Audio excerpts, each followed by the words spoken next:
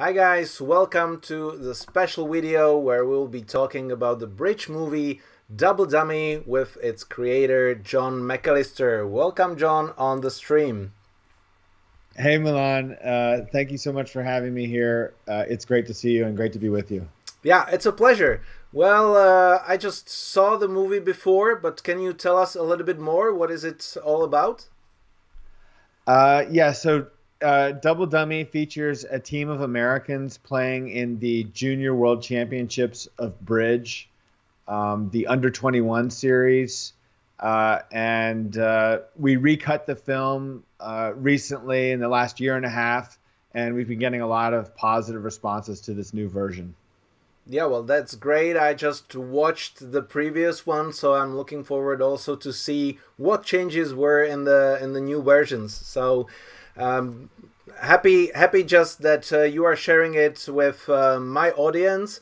And I just know that you told me that the screening is kind of for free, so people can watch for free. But of course, donations are very welcome, and you have your own webpage, right?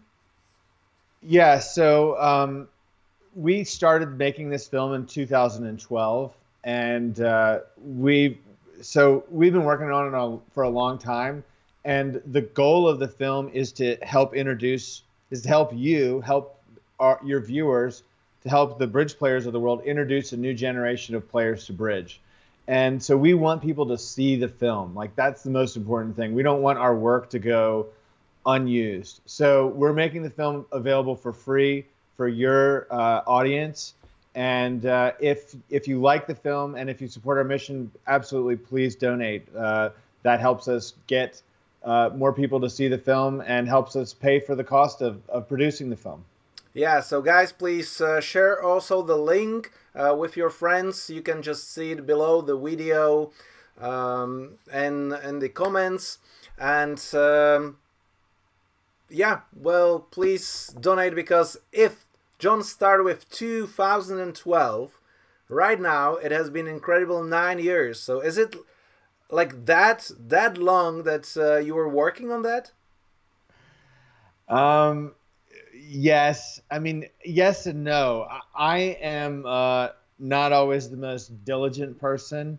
And so sometimes the film has taken a back seat. You know, I've been fortunate to play a lot of bridge. You and I met at the 50th Tel Aviv International Bridge Festival.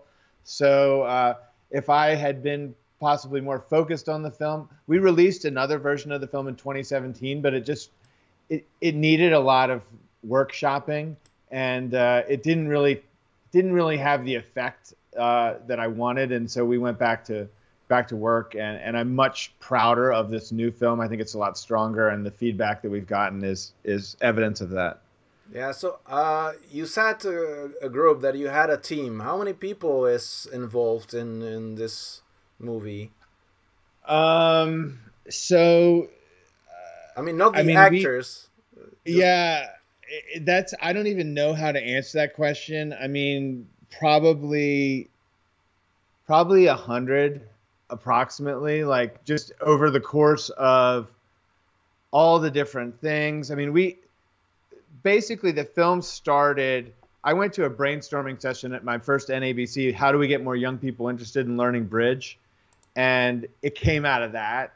And the two other producers are friends of mine who are filmmakers. And so the film kind of started as a conversation between the three of us about how they thought I was the only person they knew who played bridge.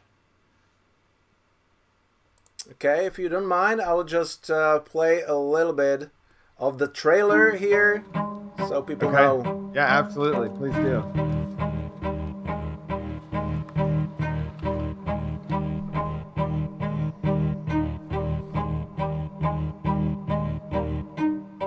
In as brief a manner possible, tell us how we play the game of bridge. That's a really hard question. Bridge is the most interesting game in the world. It's hard to learn. I just find it incredibly boring. The normal response is something like, oh, my grandma plays that. The stereotype isn't always correct, if you know what I mean. To be in a partnership, if something wrong happens, you just have to accept it and just move on. You had 9 different lines to put in English. That's disgusting. No. It's disgusting. You know, they're playing for a gold medal here, a world championship. They're going to feel pressure. I mean, you know, they know what's at stake here.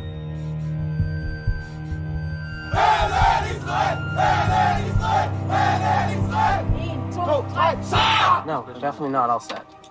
Definitely not all set. They want to know if we're going to beat the U.S. Of course. No question about it. You can't be 3-0 and I have no idea But you know what's going on in the sport. I have no idea what's going on. Bridge is a game of mistakes, so they're going to make mistakes. A huge part of it is going to be to not let mistakes rattle them. We're down, poised for our very big comeback. Shut up.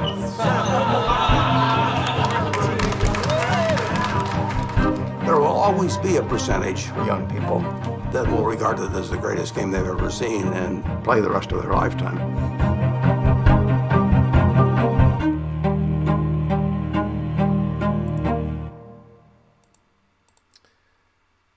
Yeah, so guys, this was just a little teaser what's coming on in the full movie. So it's all about a team which is trying, and well, I will not spoil because you want to watch the movie, to win the World Championships. And just watching the trailer, you know, it reminds my youth age when I was at the World Championships as well, and all the thrill and enthusiasm about the young guys. That's just amazing. So really go and watch that. Thank you, John, for creating and doing so much effort in like not just this movie, but in the bridge world. And I think since we have you here, it would be nice that if we play a couple of boards and just discuss a little bit of bridge. What do you think? Okay, that sounds good. That's why I made the movie. I love playing bridge. Okay, guys, so I'm just going to get an log video there, and because we had it all set, and we'll just play boards. It might be a little bit different than what you are used to from FunBridge, because we will be playing on the BBO, which I'm not that used to, but I will do my best, and I guess that same will John. And we will play at the same time, which means that nobody has an advantage of knowing what's the scores of the other one. Okay, so I've got it here, John, so feel free to play the first board, and okay. Once we finish, let's discuss it a little bit.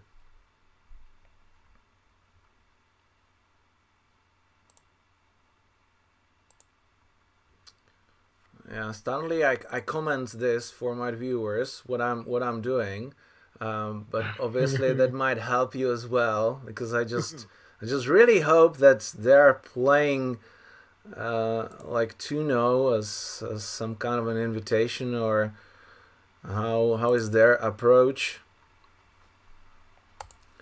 But let's see. Obviously, I guess we will be playing minimum at 4 hearts at both tables. So at the end, this might be only the matter of over tricks.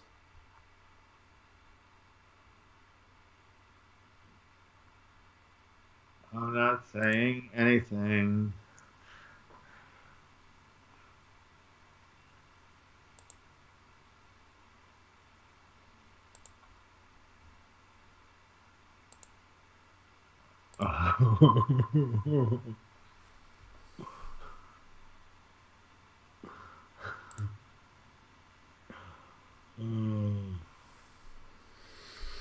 Well, it might be a little bit worse. Maybe I didn't play that the best way. Okay. Are you done? Yeah. Okay, I will be finishing Wait. No misclicks. BBO. No misclicks. Oof. You misclicked? No. Well, I misclicked, but it didn't cost. It didn't cost anything, I guess. Here, because the guy who doesn't have 3 diamonds didn't have the second round of trumps. I didn't cash 2 rounds of trumps. Okay, so I will just claim here making, because I will not try to screw them up. Maybe here on Funbridge, but just not. Sorry, maybe here the computers claim 6 more tricks contract making. Okay, I want to do that. That's fine. So how about do we see the result here? No, we just have a second board, right? Yeah, in Funbridge, if you play a challenge, can you see the result after the? Yeah, you see the score immediately. Which okay, now they kicked me on even from BBO. This is not what's happening standardly. But once you finish, you actually see. So if you are playing second, you know what are the scores of your opponent. So that's helping a lot, because then you might gamble a little bit. And now obviously it's too many things running at my computer.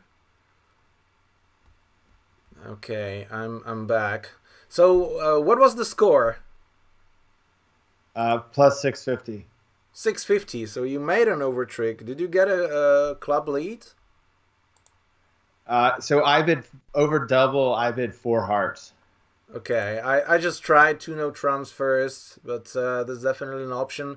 Standardly, I would like to splinter here with 2 good honors, but I know that robots are usually not very good with splinters. Well, so I bid 4 hearts, and then Wes bid 5 clubs, which I was not happy about. Okay, so and then it got passed back to me, so I doubled. And then my partner bid 5 hearts, which I was also not happy about. So where did you steal the extra trick? They let a heart. Yeah, same against me. And I won it, and I drew the second round of trump, and then I played the 8 of spades, and they played the queen, and I ducked. And they didn't cash the club. So now they cashed the ace of clubs and played a diamond. Oh, okay. So then you can finesse the spade and discard the diamond, right? Yeah, and they were actually squeezed because they had the doubleton. West only had 2 diamonds. Yeah, I didn't give it much thought, so I immediately played a diamond, which was obviously stupid. But if you just cash 2 rounds of hearts and then try to eliminate the suits, then you can just run the 9 of diamonds around the table, secure 10 tricks.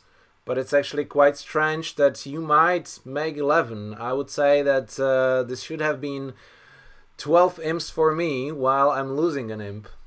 But they doubled me. They doubled you in 5. Okay, yeah. So it's not -1, but that's what? That's 850. So 230 is 6. So you have the lead of 6. So I need to focus a little bit more on the second board. So let's go.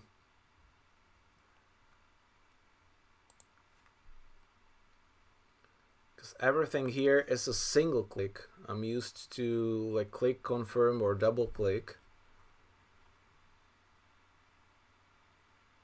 Yeah, I play a lot of challenges against a friend of mine, and we definitely misclick. It's a problem.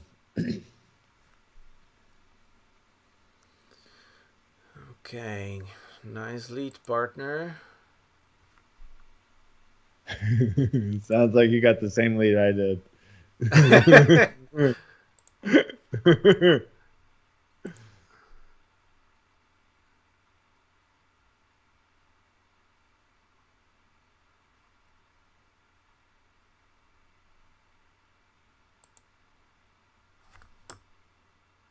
No. Okay. Close to another misclick. You know, on Funbridge I never misclicked. Here is the second board, but it's also like the delay, since I'm running a lot of software here. It's not like the smoothest.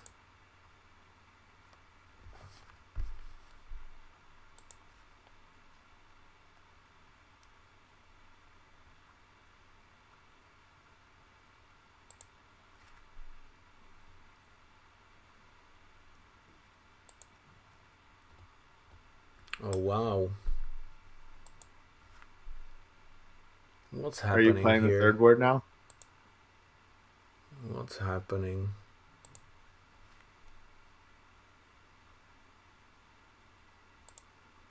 Oh, he's still trying to draw the trumps.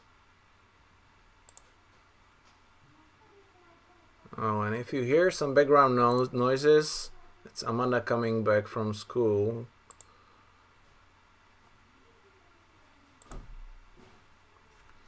Okay, come on. I think you might claim. I don't know how the robots like to claim. Obviously, partner will have a trump and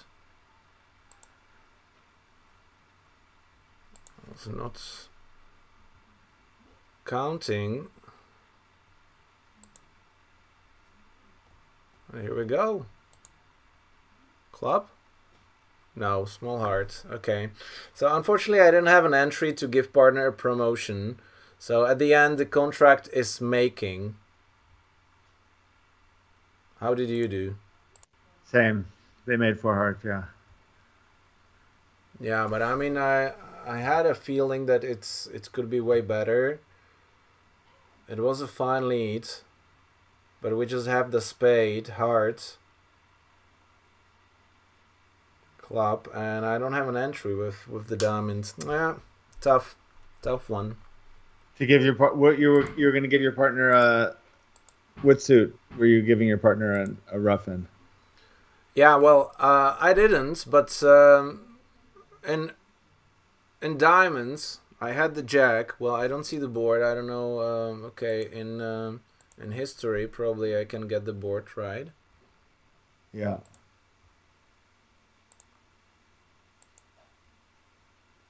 Yeah, if only it will work. It's just everything takes an enormous amount of time, so I will try to focus on the next board as well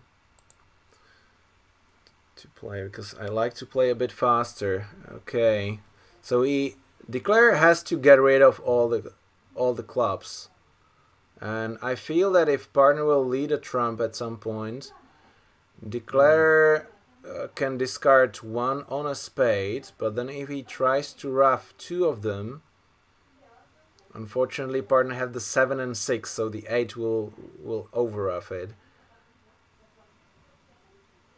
So if he just plays diamonds and not the spade, give him two roughs, he might have a little bit more problems.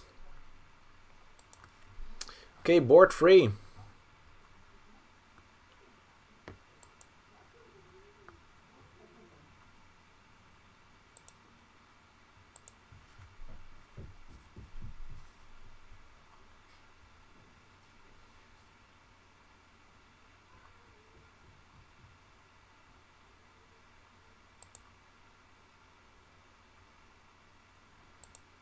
I mean, these computers are acting a little bit weird. I mean, nobody wants to bid.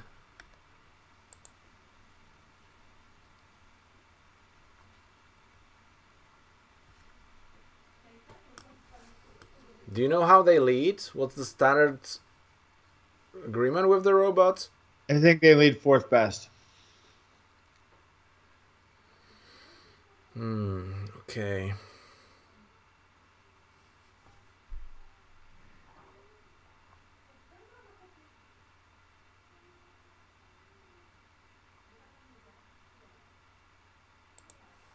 Wow.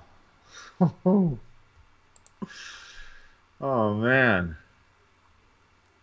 That's good news. I'm hearing some issues. Oh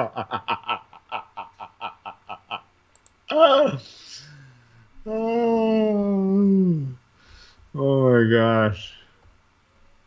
Oh my god. Oh. Okay, not the best switch for myself. What are you playing board 3 now? No, they just play free clubs.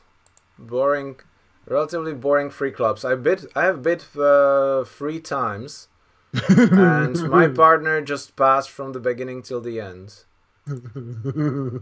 So you haven't seen your partner's hand yet, have you? You definitely haven't. I just see Queen Jack in spades, King of Hearts, which he voluntarily sacrificed. Didn't play the diamonds to force declare to Rav. I think, I'm quite happy now with Funbridge, because we're complaining quite a lot with the people around, right, Chad? But this is terrible. I mean, there's no line of defense. I don't even know if there is like any plan. Okay, so we let them make free clubs, which I think is kind of disastrous. Okay, so minus 110 for them. What's your score? Same. Same. Okay. But wait, look at your partner's hand. You bid 3 times. Look at your partner's hand. Okay, so let me have a look. Wait, what? 6 hearts. Okay. 6 hearts, 3 diamonds, Queen Jack. So actually in diamonds we lose one heart, but there might be something good happening. Maybe 1 spade, and we just rough some clubs. Can't we make 3 now? 3 diamonds should be easy. 3 no. 5, 6, 7, 8 for sure, and they will give us either a heart or a club. So 3 no from south is quite easy. North with 8 points didn't even wanted to bid a single time. Well, it's tough for him. He doesn't have like a great bid. At least if he raised 2 diamonds. I doubled first. I guess you did the same, right? Yeah. Then after 2 clubs, I bid 2 diamonds. So now I think if he raises to 3 diamonds, then we both know that East is short in hearts, so partner must be loaded with hearts. So suddenly, knowing about the diamond fit and ace queen in clubs, having the ace, 3 no trumps starts to be possible. But since partner passed like 4 times, how can we get there? Okay. I mean, imagine if West had passed 1 heart. That was going sailing. Yeah. If partner passes.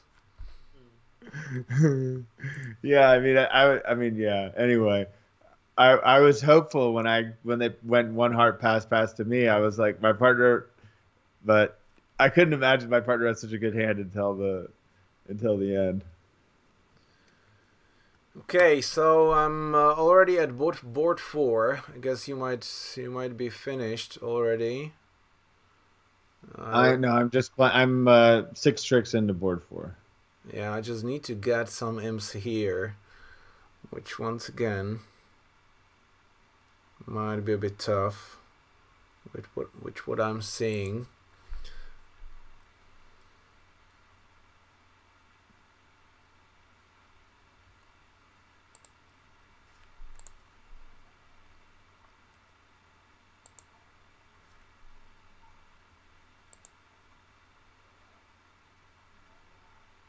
Yeah, spoiler, partner didn't make the best lead, at least at my table.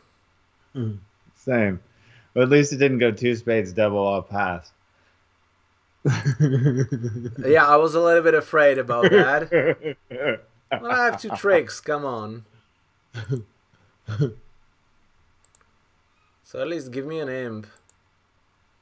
I don't want more, I just want an imp to be ready for the last board, because obviously there I need to score a lot.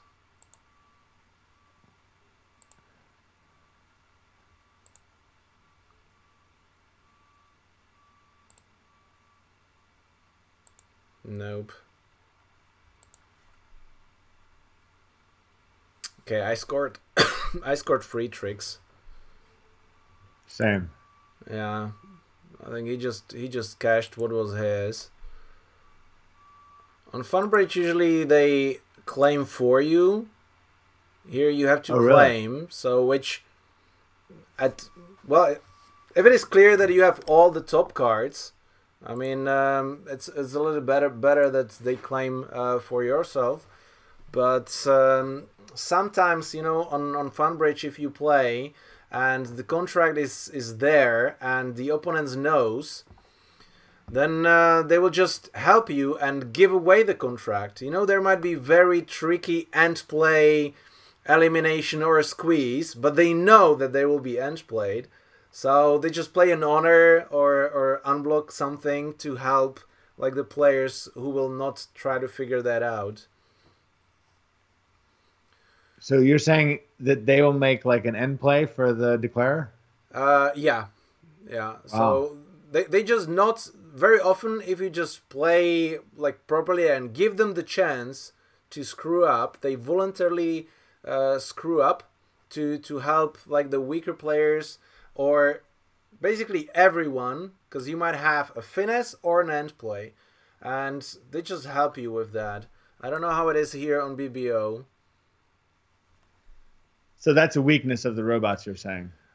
Well, it's a question if it is a weakness, because it's obviously a goal of the programmers, and I think it just puts the fields more equal, you know? Huh. Because if you're playing with computers, it's just a little bit about fun, and it's not for the professional players or for the top national players. So this way, you know, even the club players or advanced players have a chance to get the same scores if they play, or if the beginning of the line is reasonable. So I think they're just helping weaker players to get on the same line, to motivate them, which I think is a good thing to do. Oh, I can actually make on board 1. I can actually make it legitimately. It says double dummy says. Yeah, double dummy. So probably your guys and the double dummy movie can analyze that for us as well. Now we know that they're all stars. Okay, yeah, I'm just watching in that, and East is really squeezed and played. But if they lead a club and play the diamond through, yeah, you just cannot do anything, right? If you win with the ace, you draw all the trumps maybe. So there will be a 4-card ending, and he will have 2 spades and 2 diamonds. But they already have a club. They will get the spade and a diamond. I don't see a way how you can make after a small club towards the king. Okay. Oh, no, I'm saying when they lead a heart. When they lead a heart. Oh, okay. When they lead a heart. So that's possible. Okay, so let's just focus on the last board, because I have to do a miracle here. I don't think you're gonna get it, my man. I don't think you can get the miracle you're hoping for. Okay, let's try. It doesn't look like. Man, why the hell is partner passing always here?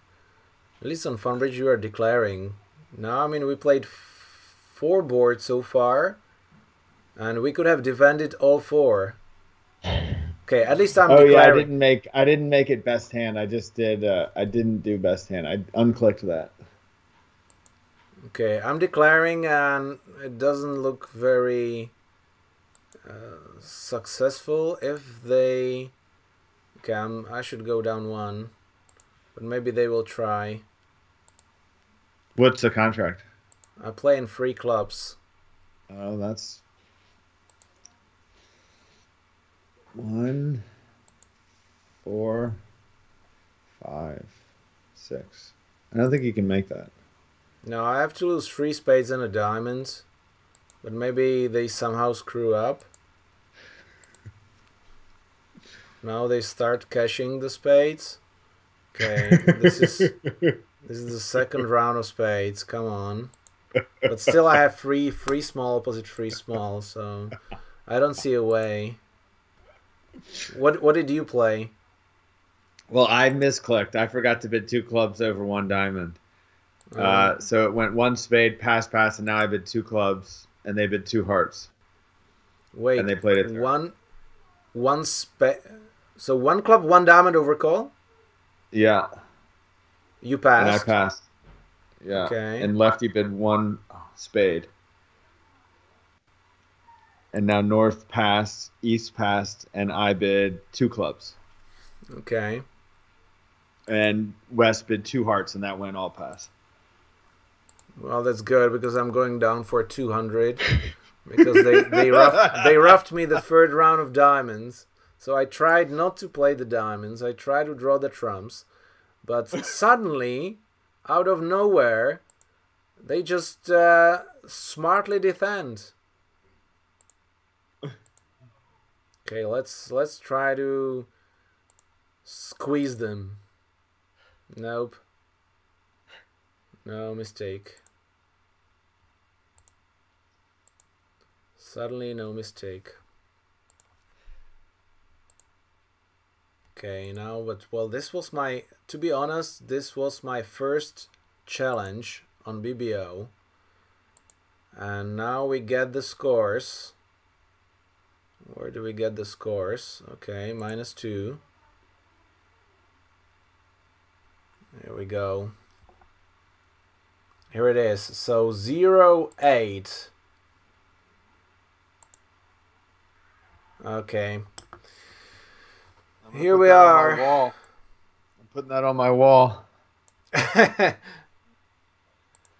Yeah, well, usually it's not that easy. It's not easy to beat me in the challenges, but somehow here the first board just made it all clear, because in the other ones I kind of gambled on the last one that I win in 3 clubs, which could have been a little bit close, because that would actually possibly be 6 or 7 imps, so I could have tied if they made a part score on your side.